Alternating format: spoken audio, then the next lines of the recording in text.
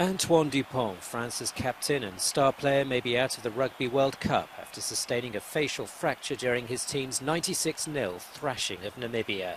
The African side's Johan Deysel was red-carded for the challenge that left the scrum-half writhing on the floor. France's doctors have confirmed he's suffered a broken facial bone, but can't say when he'll be able to play again, though it seems certain he'll miss the next few games. Dupont is considered by many to be the world's best player. His loss would be a huge blow to French hopes of winning the tournament on home soil.